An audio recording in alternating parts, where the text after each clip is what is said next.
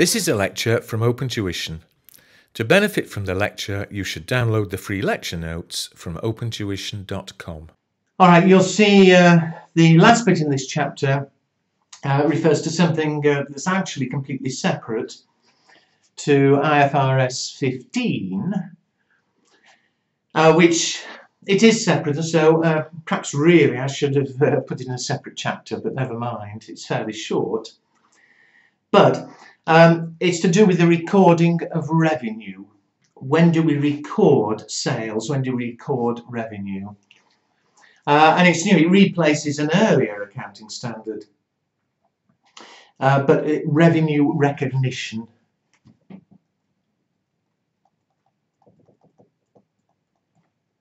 And it may seem fairly obvious when we record sales. Normally it is. If I'm selling calculators, if I sell you a calculator today, I record the sale today.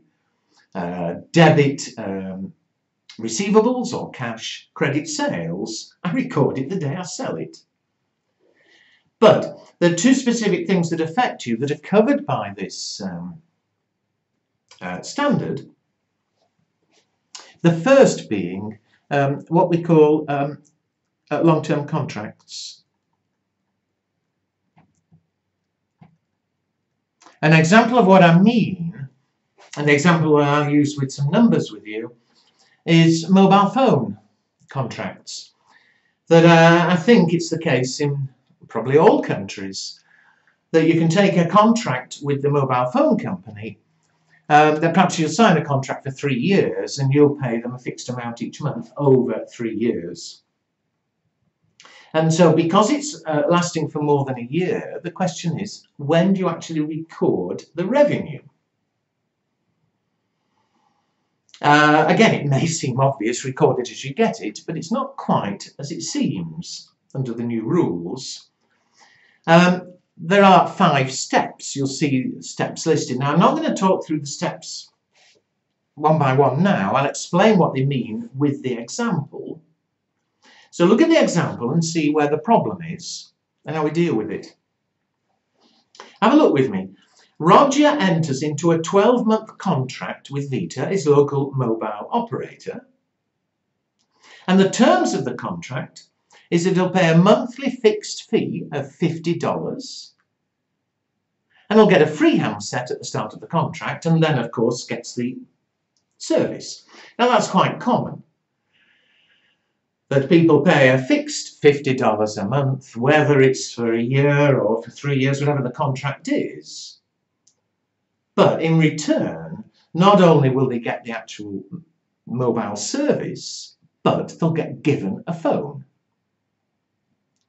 Now, of course, you don't have to go into that sort of contract. You could buy the phone yourself right at the beginning and then just have a contract for the actual service.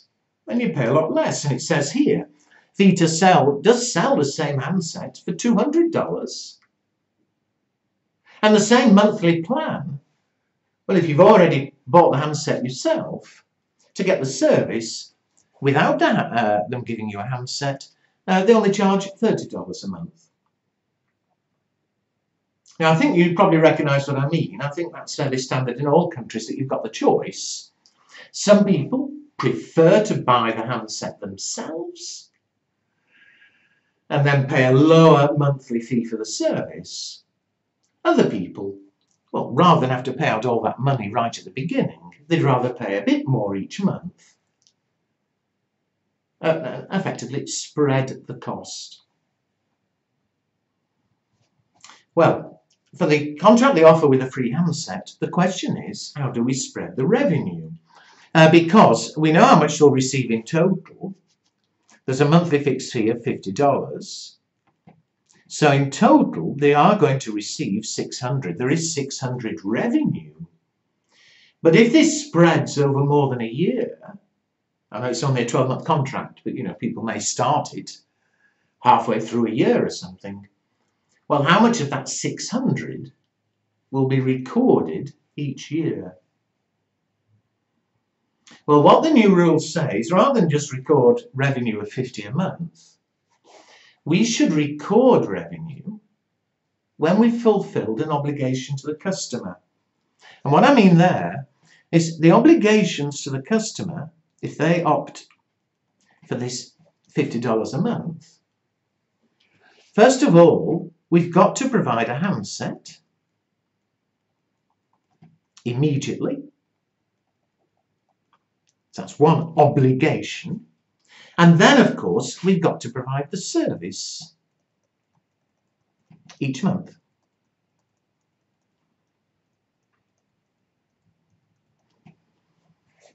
And the rules say that this 600 we're receiving, we should allocate it between them. Part of that revenue is for the handset and should be recorded immediately. Part of the revenue is for the service, and that should be spread over the 12 months, the three years, whatever it is. And to see how we spread it, we say, well, how much would they have to pay if they did buy the two separately? What you might call the standalone price. If they did buy the two separately, the handset, well, Vita sells the same handsets for 200.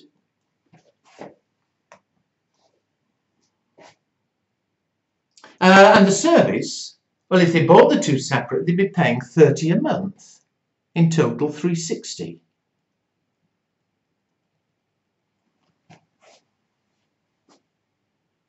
And they'd be paying a total of 560. And so if they had done that, obviously when you take the give them the handset, immediately there'd be 200 revenue. And then for the service, well, you've got revenue, you'd record 30 each month. Now, of course, that's not what's happening. What they're actually doing, if they go for the full contract, is they're ending up paying a total of 600. And it's not our problem. I'm not surprised they're paying more because they're not having to pay up front for the phone, so it's like paying a bit of interest. However, the question is, some of that 600 should be allocated to the handset, as though they had sold it and take the revenue immediately. The rest of it is for the service and will be spread a bit each month. How are we going to spread it? Well, the same percentages of the total.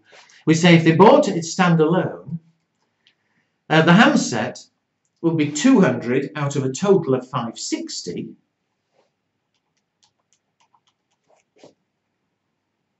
Which would be 35.7% of the total. 200 out of 560.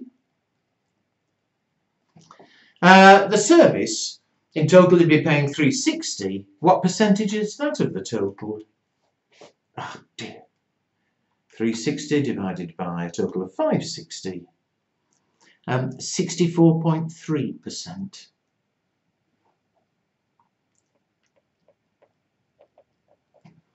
So if they had been doing standalone, they'd be paid 560, and there is how it would be apportioned. Well, similarly, given they're actually getting revenue of 600, we should apportion it between these two obligations, give them a handset now, give them a service each month, using the same percentages. So for the handset, 35.7% of 600 is 214. For the service, 64.3% of 600 is 386. And so what's the relevance of this? Remember, 600 is the actual revenue they're getting. But instead of just recording it revenue 50 each month, they should record 214 immediately in the month the handset's provided. The other 386, well, how much per month does that come to? 32.17 per month. So ultimately, in any one year, If a customer starts a contract today, 214 will be recorded this year, it'll be recorded immediately. As far as the service, it'll be $32 a month we'll be recording. So if they started the contract, there's only 2 months left this year, only 64 will be recorded this year for the service. The rest of it for the service will be recorded next year. So again, it's just how it's spread. The total revenue obviously is 600. But whereas they used to simply record 50 each month, now, where there's more than one obligation, they've got to give a handset and then they've got to give the service. Well, it needs allocating the way I've done it there. All right, that was one thing. The other thing that could affect you in the exam for IFRS 15 is discounts for early payment. I mentioned these in an earlier chapter.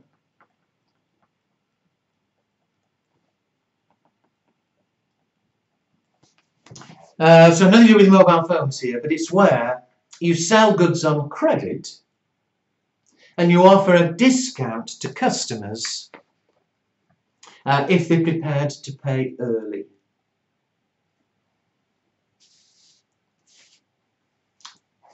Look at example 2, where I explained how we deal with it. For discounts allowed, discounts were given to customers for paying quick. Rena sells goods with a list price of $5,000 on credit to a customer. And what normally would you do, forgetting what's coming? Normally, if you sell goods on credit, obviously debit, receivables, credit, sales, $5,000. We've offered the customer a 2% discount if they pay us within 10 days. So if they do pay us quickly, they won't pay us $5,000, they'll pay us $5,000 less 2%. If they take longer than 10 days, then they'll have to pay us the full $5,000. Well, what we've got to do is say to ourselves, do we think the customer will take this discount?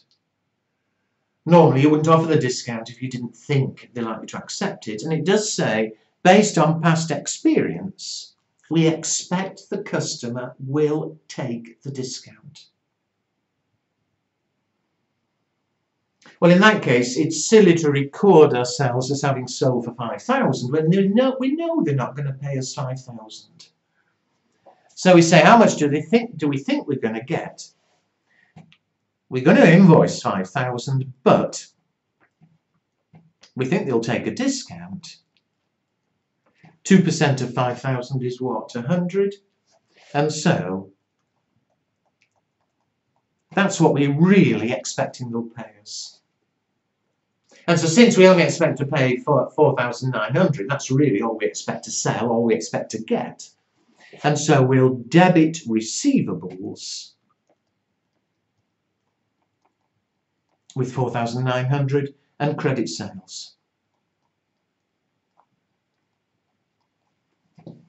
And of course, assuming the customer does pay within 10 days, as we expect, they'll pay us 4,900 and therefore debit cash, credit receivables 49, and we finished. The sale was effectively for 4,900. 4,900 is what will appear in the statement of profit or loss. Now that's fine, except although we thought they'd take the discount, it could be, of course, that we were wrong and that they didn't pay quick. And if they took longer than 10 days, they have to pay us the full 5,000. And so what are we going to do then? So this is part B. If the customer doesn't pay quickly, they'll pay us 5,000, debit cash, credit 5,000. We only had them as owing 4,900. Why have they paid us an extra 5,000, an extra 100? because of course they didn't take the discount. Debit receivables, credit sales with that discount. So there, they did end up having to pay us 5,000, therefore the sales end up being 5,000. But the important thing is, which is different than what we used to do, we start off by recording what we think they'll pay, 4,900. If they do pay early and pay 4,900, that's the end of it.